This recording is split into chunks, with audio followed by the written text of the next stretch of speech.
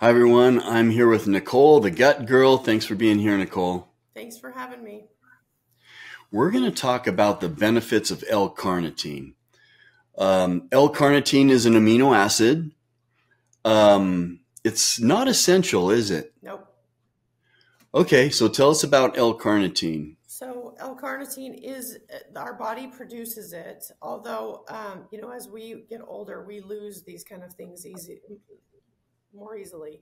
So you want to kind of put this back in. But the reason why I wanted to kind of talk about this today is it's kind of been a little hot topic about weight loss recently because this amino acid is kind of targeted for weight loss.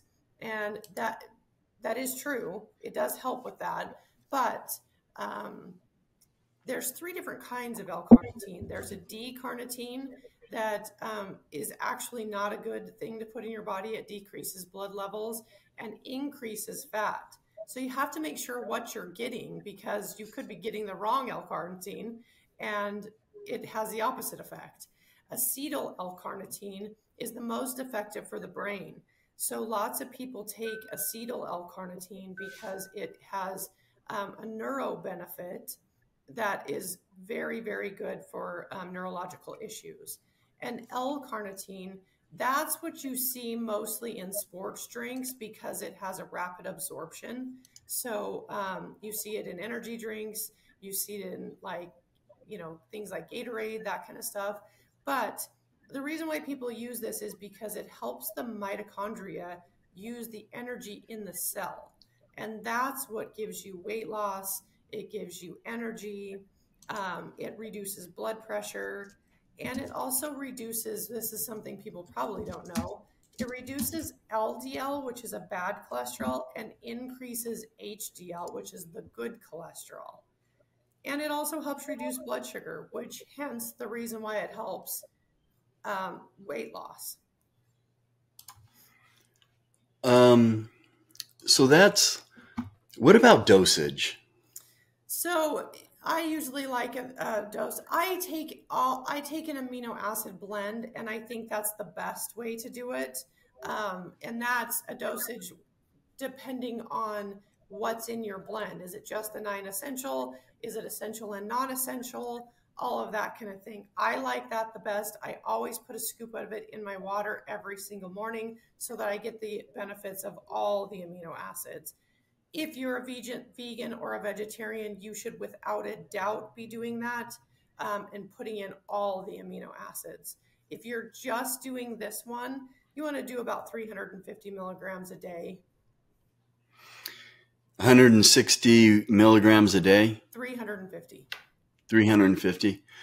You and I talk about amino acids all the time, and I do the same thing.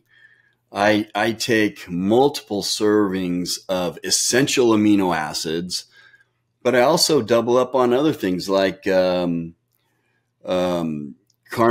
or I do take carnitine, but also citrulline, arginine, and multiple other singular amino acids. Taurine, I take that, and those are not essential. But man, I really believe that the essential amino acids make a difference in my health. And when you're taking all the essential amino acids, your body's going to make the ones that you need. But you need to make sure that you get enough of the amino acids. Talk to us a little bit about that. You need to make sure you get enough of the amino acids, and you need to make sure that you get all of the essential amino acids. And some amino acids can also, they may need a little boost, maybe if you're run down or you got a cold or something, right? Oh yeah. And you know what? You're not going to, in my opinion, people aren't going to overdo these kind of things because they put 2 scoops in or they do it around meals. You and I both do it around our meals so that it boosts that actual meal that we're having. And I love doing it that way. I love, I do it before a workout, sometimes after a workout. I do it with a meal. So it's boosting what the non-essentials are by having the essentials. They all coexist together. So you really can't overdo this. I mean, you do the same exact thing. You have it randomly and you have it with meals. But I think the most important part too is that you're getting them in, you're getting a meal full of protein, which is amino acids. That's important. And that is a tangent that I could really go on, because people do not eat enough protein. And that's why we are a sick community, is because we do not lead our plate with protein, which is healing, which is good for the neurons. It's good for the myelin sheath, all of those kind of things. Yeah. And if you're older, you know, it probably sound like a broken record, but if you're older, you're eating 18 to 2,000 calories a day. Guess what? If you're not focused on protein, you're not getting enough. No.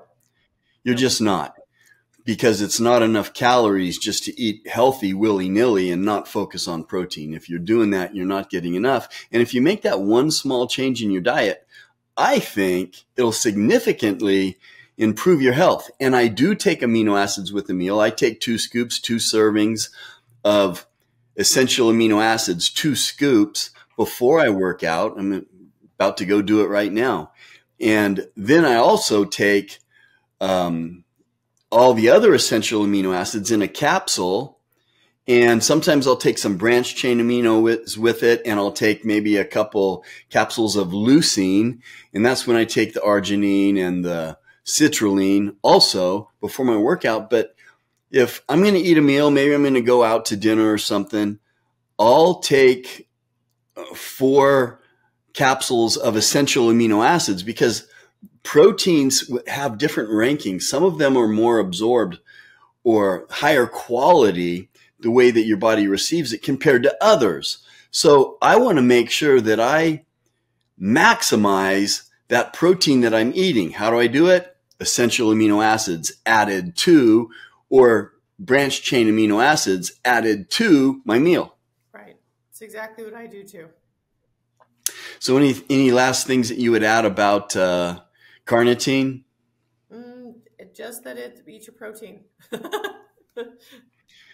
All right, Nicole, we know that you do nutrition programs, you specialize in the gut and hormones, and you'll give $100 off your program. If someone's interested, just mention this or any of the videos that we've done. How do they get a hold of you? You can reach me at thegutgirl1@gmail.com. And on any social media platforms, I'm the Gut Girl NV. Okay, thanks for being with us, Nicole. Thanks for having me.